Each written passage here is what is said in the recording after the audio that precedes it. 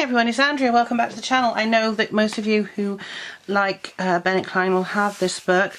This is the only one I thought I really want, and there's some marks on it, but I'm not worried about that. It's got that lovely cover. So this is Colour My Sketchbook Bloom, and this is the only one. I mean, I've got one other book of his, which is the original Colour My Sketchbook, and I've not coloured in it because I found the grayscale really intimidating. So it's just a same front and back. But when I saw Bloom, I think I watched a flip through, and I saw it and I thought, do you know what, I really like the images. So, and he's even given them names. So I'm not going to read the names out, I'm just going to have a quick look through them.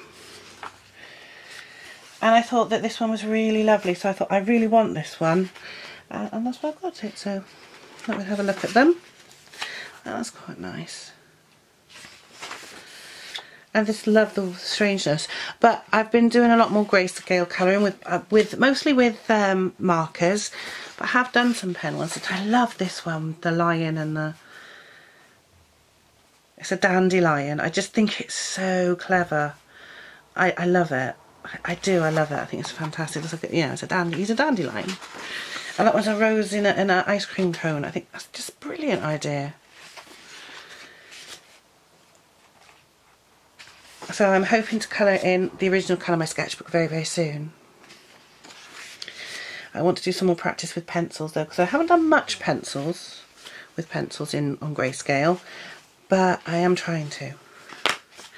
But I mean, some of these are so simple. You wouldn't do much to that. Oh, look at that, a kitten.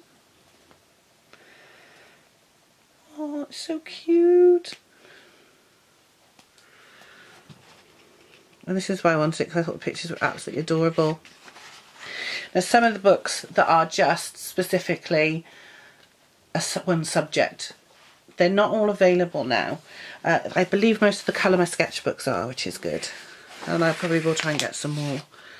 But this is the only one of the ones that were like Colour My Sketchbook with a name after it that I really, really wanted. So I'm happy to...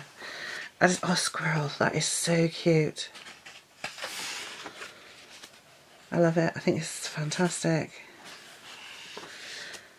I mean, there's some of them you wouldn't do much to, and others you would do lots of different things with. This one's like he's taken a photograph and he's zoomed in. That's why it's all blurry around the edge and focused on the inside. I love it. I think it's so clever. Like this one, I could see you would just colour this red, and it's because it's bleeding. And that would be it. You wouldn't do much else to it. Maybe the background if you wanted to. And again, it's the zoomed photograph look on this one. That's almost like an atomic bomb going off, isn't it? And then there's this one. I love this one, the girl with a flowery head. Oh, I love it. I think they're beautiful.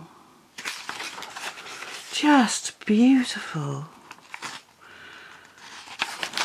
So there we go, and that's that. And then at the back you just got a thank you page from Bennet, which is really nice. I am in the colouring group of his, and I've never actually posted because I've never actually coloured one. So I'm going to do the roses one in there where I said you just colour it one colour. If you use the right shade of red, it'll look really good. So I'll have a look through my reds and decide what colour to use. It might have to be an Everblend one. I hope you've enjoyed this video, and if you have, I will, if I can, leave links down below so you can find where to get this book if it's still available, and I'll see you in the next video. Bye guys.